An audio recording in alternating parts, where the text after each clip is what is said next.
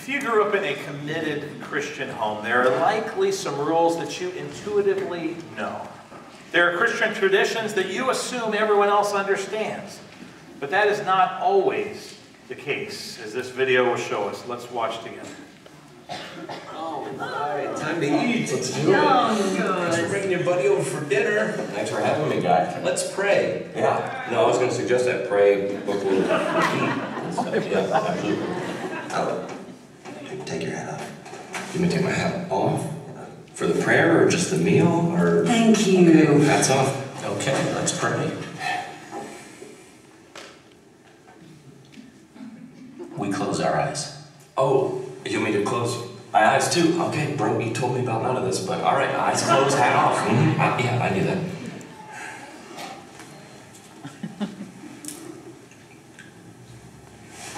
You want my phone? Okay. We hold hands. You're one of these families. We hold hands. No, absolutely. I saw this in a painting one time. Okay, let's do it. Our Father, who art in heaven.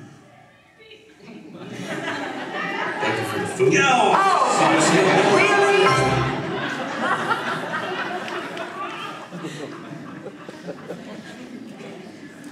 Now, the guy obviously did nothing wrong other than not knowing the traditions of these Christians. You know, depending on your background, what you view as holiness and what is right is different. If you grew up in a very traditional liturgical church, when you hear the word holy, you probably think of a priest wearing these ornamental robes. Maybe there's some beautiful stained glass windows, a big altar in front, a pipe organ that's humongous. If you grew up in a fundamentalist background, holiness to you might mean things like not dancing, not playing cards, not going to movies, and a whole long list of things.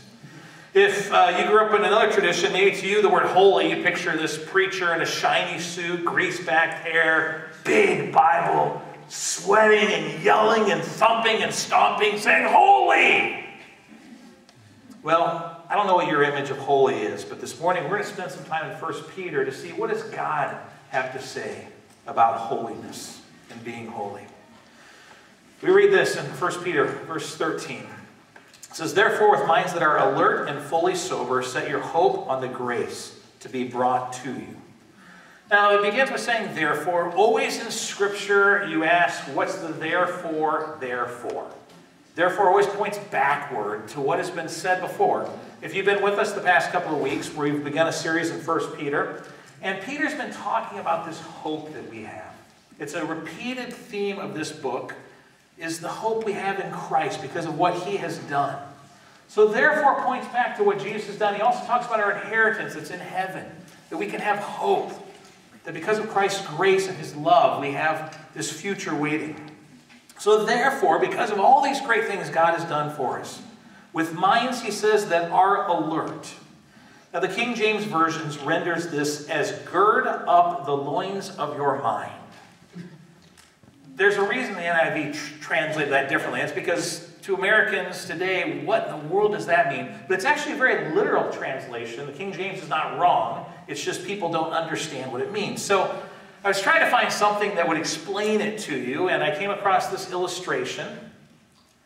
Here's how you gird up your loins. So, first one on the far left says, the tunic wouldn't allow you to do heavy labor or fight in battle, necessitating the girding of one's loins.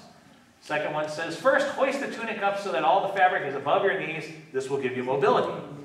Gather all the extra material in front of you so that the back of the tunic is snug against your backside. Once the excess fabric is gathered in front, pull it underneath and between your legs to your rear. This feels much like a diaper. Now, by the way, look at the top right. This is called the art of manliness. So you're wearing a dress that you pull up and then make to feel like a diaper. The fifth one says, gather half the material in each hand, bringing it back around to the front. And then finally tie your two handfuls of material together and you're all set for both battle and some hard labor. Go forth, be ye men, and gird up your loins. Again, as manliness goes, that doesn't really appear manly. But the reality is, in that time, you're wearing this robe, a tunic, and if maybe battle comes or there's someone, attached to your family, whatever, you would not be able to run. So they would gird up their loins, literally. They would pull it up, tie it, so that they were ready. So the idea here of being alert is That's what they were. You're ready for action. And we're to be ready for action. We might say it is get ready. Roll up your sleeves. Pull yourself together. Athletes prepare. And they work hard. First of all, they would not wear clothing that would impede them. They often wear outfits that are very embarrassing. I was a swimmer, and I remember when the coach told us that we were going to have to wear those little Speedos. And all of us were like, no way, I'm not wearing one of those. They're awful. But the thing with a regular swimsuit is when you do a flip turn, you come out of the turn, and you have pockets, and pockets literally would just fill with water. They act like a drag suit. And once you put on a Speedo, you were like, wow. They're still humiliating, but you just feel different in them. So athletes do what they can to be at their best, to be alert, to be ready. And that's what we're called to do here, to be prepared for action. That God has things that He wants us to do. We need to be ready to do them at a moment's notice. When I was in Scotland driving, I had to be very alert. I mentioned the roads were narrow. Their highways were scary, narrower than roads we would have. And they had one-lane roads.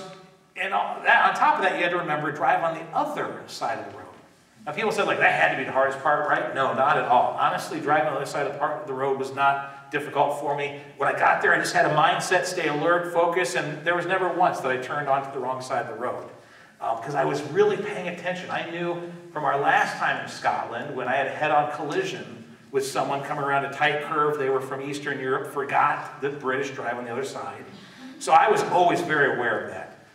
But I came home, and I slept terribly. The first night I went to bed at 10 p.m., 3 a.m. body time, 2:30 a.m., 7:30 a.m. body time. My body says, oh, time to get up. And I am wide awake, looking at the clock, going no, just don't.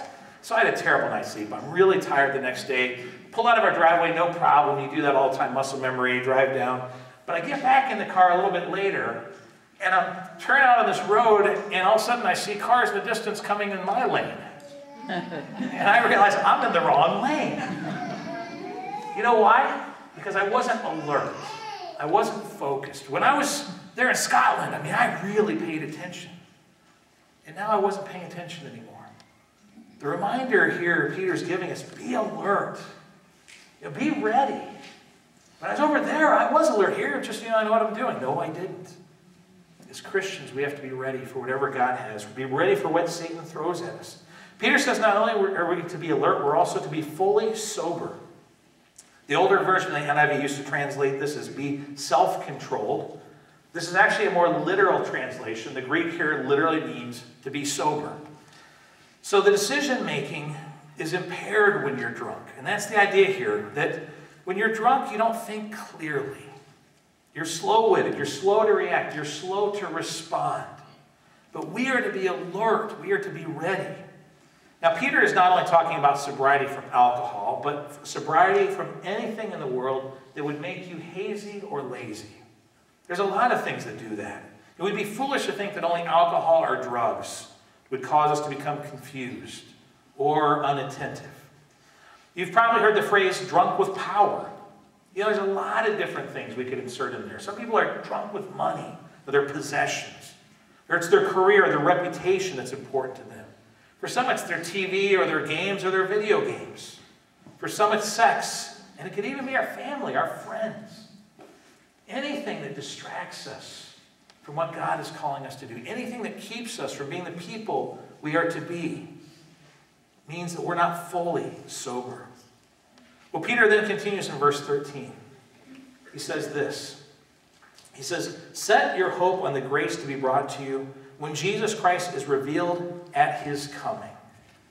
So he says again, set your hope. Hope, a theme that you're going to keep hearing this over and over and over again. But in the midst of a people who were struggling and hurting, Peter wanted to remind them that there was hope, and we're reminded of the same thing. We're to set our hope. If you remember last week, we talked about the fact hope is not like, man, cross your fingers, boy, I'm just hoping this will work out. This is hope that is by faith you're trusting confidently in.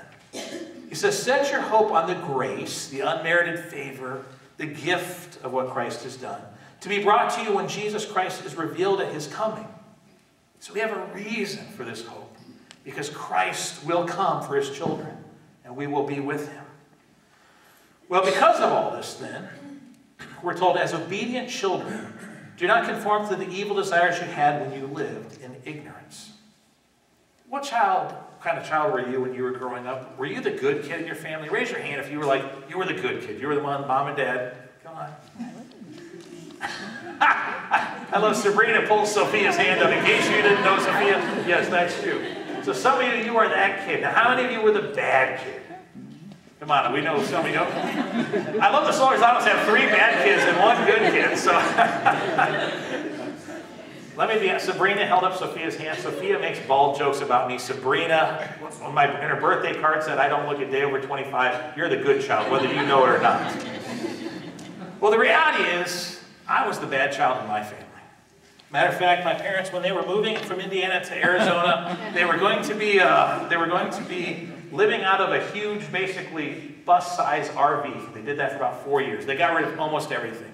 They had us kids come to the house, and they really divvied up a lot of kind of the things that were meaningful to us. And so it would be kind of, well, who really wants this? And when it came to the Purdue paddle, my sisters agreed Mark earned this, and he deserves it. This paddle and I were never friends. Amazingly, it's Purdue, and that was always my college team I rooted for, and I've always wondered how.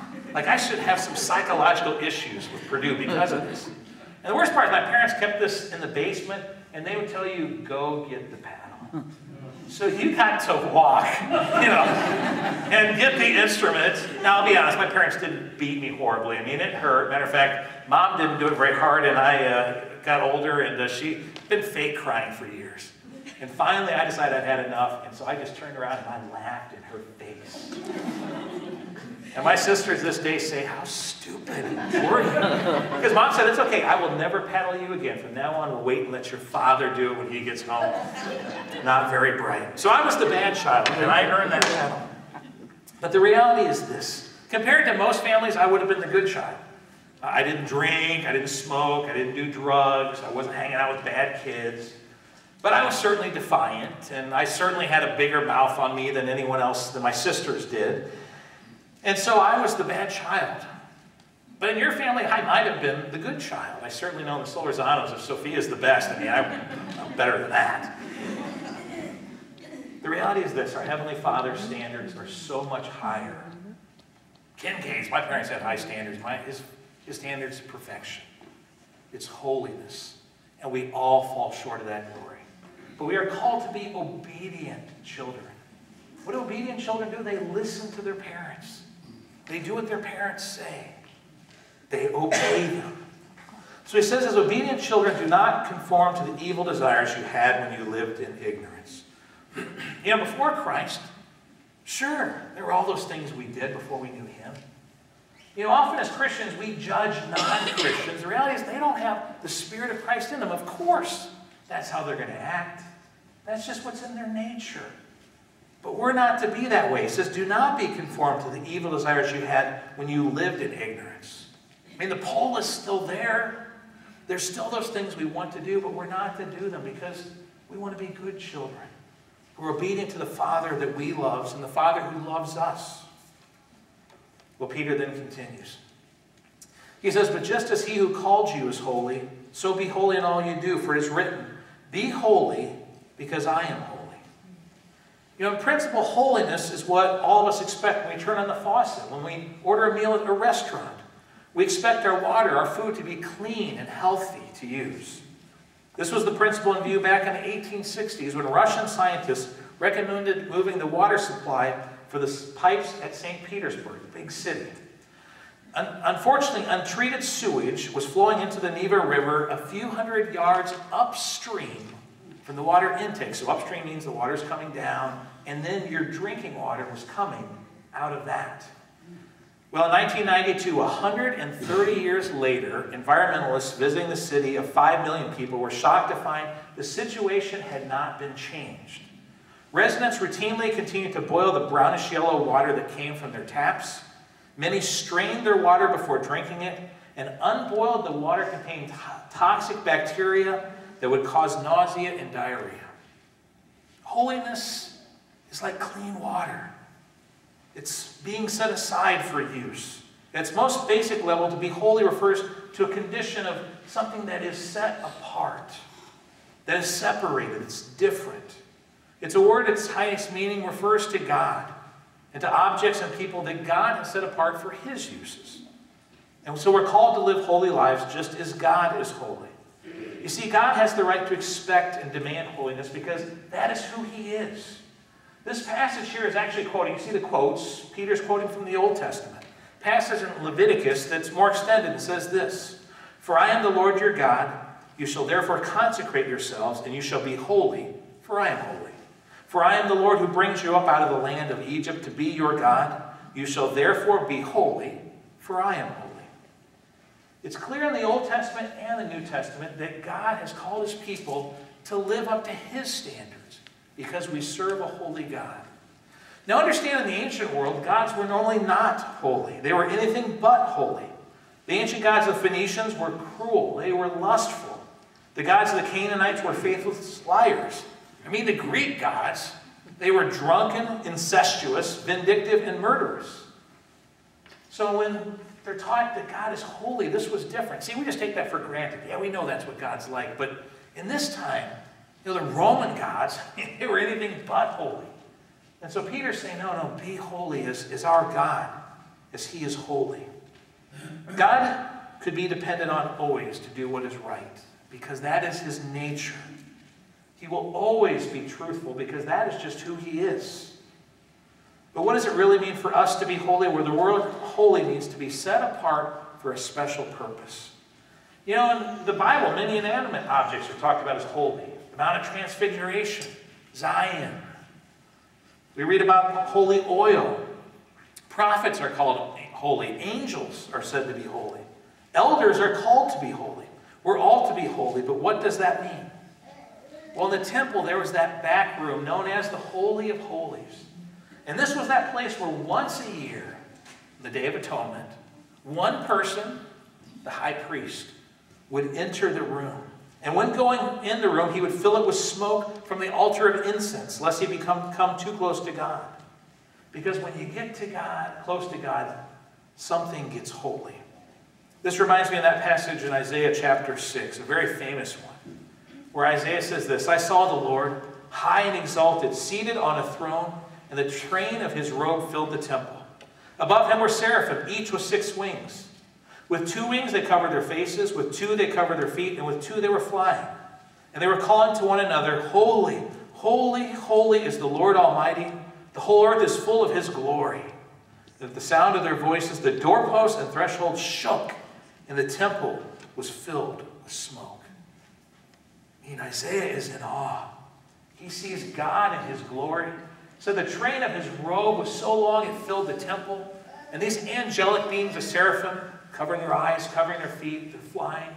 And they are saying, "Holy, holy, holy." And when they say that, everything shakes with God's glory. And the temple is filled with smoke. You know, sometimes God gives us a glimpse of that power, a glimpse of his holiness. When I was in Scotland, we had a period of days, 2 days, about 48 hours straight, it rained. Non-stop rain. It's Scotland, it's kind of what you expect. And so it was about 8:30 at night, the sun had just come out. And it stayed later there, light stayed out until about 10 o'clock or so. And so I see the sun is out, and I couldn't see the sun itself. The mountain was behind us. But I could see that, yeah, it's clearly the clouds have parted. And so I said to Lauren, who was already in bed, I said, "Hey, Lauren, I'm going to go in the car. I want to see the sunset." He's like, "I'm going to sleep." So I jump in the car. I already knew from looking at maps beforehand that there was the mountain behind us. There was a road that went over it. And so I jumped in and drove and was just praying for a view of the sunset. And I come around the corner, and this beautiful view was there, and I stop, I take a picture, and then I hop back in the car, and I drive some more, and I pull over when I see this. And I take the picture. I was just in awe of, look what God has done. Hopped back in the car just praying, "Lord, even give me a better view than this. I really want to just be able to see it fully." Came around the corner, and I saw this view, and pulled over and got out of the car and spent about an hour just in awe of what God had made. And what I noticed was the cloud, especially on the right-hand side. You see that cloud? It just hung over that one mountain. For about an hour, there was just always, about that same height, just some clouds. It reminded me of this idea of the smoke, kind of hiding God's holiness. And as I stood there in awe, the sunset just got better and better and better. This was just taken, by the way, I haven't retouched these. This was the middle of the line phone that I have, its camera. And I just stood and just was amazed at the God we serve. Friends, He is holy. He is awesome. He's so far above anything we can imagine. That day He gave me a glimpse. I don't think I've ever seen anything more beautiful. I've been all over the country, our country, and seen so many things, but that was more than anything I've ever seen. And I felt in some ways small compared to God's majesty and His glory. It must have been how Isaiah felt that day he stood before God. Wouldn't it be great to be like Peter, who got to meet Jesus? Because here's the thing, God reveals some of His glory in scenes like this. But in Christ, He fully revealed Himself to humankind. And Peter got to spend time. Imagine just getting to say, like, Jesus, I have never understood this. You know? And just get to ask Him those questions you have. When I was a kid, the question would have been, who were your mom and dad? Because everyone I knew had a mom and dad. And I never could figure out as a kid, how is God not have a mom and dad? And so you could ask Jesus that if you were a kid. As adults, those things you've wondered about, you could have asked Him. Well, friends, Jesus has revealed God to us. But the more amazing thing is this. He said when He left, He would send the Holy Spirit of God who would come and live in us. And so the reality is, He said, it's better that I go. Because sometimes Peter got to ask Jesus questions, but normally Jesus was off doing other things. He was ministering to people, healing people, speaking. We have the Holy Spirit of Christ living in us. Do you know that today the holiest place in this world is in the body of each believer? This is our chapel. We kind of know it's not a church, so maybe you don't feel like this is really holy ground. But there are a lot of people who go to churches with gorgeous buildings, and to them, that building, that is a holy place. The reality is, the New Testament doesn't talk about buildings as being holy places. The early church met in catacombs, literally places where bodies were kept. What is holy is God's people. And when we gather together, we make the home, or the kind of gym/chapel, or the gorgeous building and church, we make that place holy. You know, the Apostle Paul makes this point in 1 Corinthians. He says, do you not know that your bodies are temples of the Holy Spirit who is in you, whom you have received from God? You are not your own. You were bought at a price. Therefore, honor God with your bodies. Your body is the temple of the Holy Spirit of God. That's why we no longer need a temple in Jerusalem that we go to. We no longer need a high priest once a year to go in and make this sacrifice, because Christ has already made that sacrifice for us. And the Holy Spirit now resides in us. You know, I knew once of an associate pastor who told people that his office was holy ground. And literally, when they came in his office, they had to take their shoes off. Now, mind you, it was okay for them to go in the sanctuary with their shoes on. I guess his office was a higher level. Thankfully, he was removed from ministry for that and other reasons like it. The reality is this: as Christians, we get so concerned about what we do around other Christians, especially if we're in church together. You know, gossiping, it's okay out there at church, you really shouldn't do it. You know, being mean to people, that's, you know, in public it's different. Here, it's, you know, you shouldn't. Sexual sin, yeah, out there it's one thing, here it's really bad. But the reality is, wherever we are, that is where the Holy Spirit is. And so we need to always remember that we bring God with us and we are called to be holy. Peter said, but just as He who called you is holy, so be holy in all you do, for it is written, be holy, because I am holy. You know, so often we judge ourselves by the world standards, and we're doing pretty well. Again, you know, some of you in your family, you might have been the good kid. In my family, you might have been the bad kid. The world standards are not the standards we are to live by. We're to live by God's standards. The world didn't save you. The world didn't forgive you of your sins. The world did not offer you eternal home. Now, when I say we're called to be holy, I want to be clear, I'm not talking about legalism. I'm not talking about a set of rules. I'm talking about an inner attitude that expresses itself in outward actions. That we allow the holiness of Christ living in us to come out. Not that we pretend to be good church people. God sees past the facade. He knows what's in the heart. And so since we are his children, we should want to be like him. Remember it said, as obedient children. That's who we should want to be, as children who love their Heavenly Father. God's holiness should be our standard. It should express itself in all that we do. Peter says we're to be holy in everything we do. That means school, work, home, with your friends, with your family, when you're alone. It's a tough standard, but we're to be holy because the Spirit of Christ lives in us. The Holy Spirit lives in us. And God is the one who helps us. Because we can't cleanse ourselves. We cannot pull this off on our own.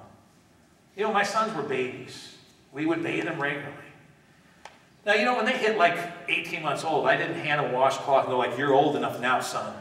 I'm going to be back in 5 minutes. You better scrub, and I better see I'm going to check behind your ear. They better be clean. Of course not. They couldn't take care of that. You know what I did want from them?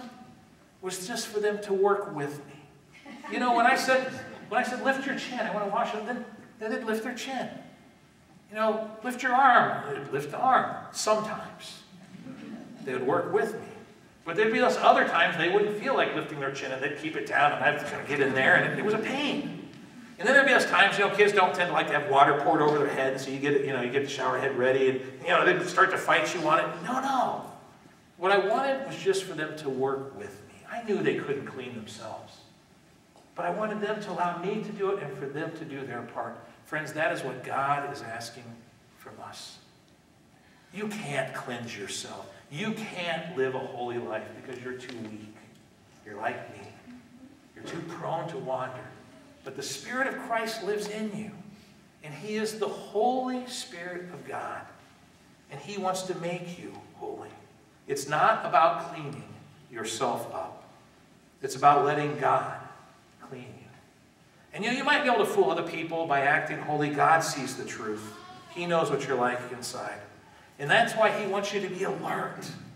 You know, girding your loins for action, being ready to be fully sober so that you can think clearly. He wants you to understand that you're his child, so he wants you to be obedient. And then he wants you to submit yourself to him, to offer your body as a living sacrifice, holy and pleasing to God. Allow the Spirit to have control of every part of you, to allow him to make you holy as you surrender yourself to the power of the holy God that we serve. Let's pray. Father, forgive us because we fall short of your glory every day. Lord, our hearts are prone to wander. We are so easily distracted. We are so selfish and sinful. And Father, I ask today that you would help us to walk in the power of your Spirit as obedient children. Lord, we can't do this on our own. Many of us have tried and failed and tried and failed and tried and failed. Lord, today, remind us that the Spirit of Christ now lives in us, and you have all the power we could ever need to live the life you have called us to live. Spirit of Christ, transform us, we ask. Thank you for forgiving us when we fail and when we fall. Lord, thank you for loving us in spite of who we so often are. Thank you for an eternal home in heaven that we don't deserve, but that you have offered to us. And thank you, Lord, that you are the one who can make us holy. And we ask you to do it through the power of Christ our Lord. Amen. Please stand.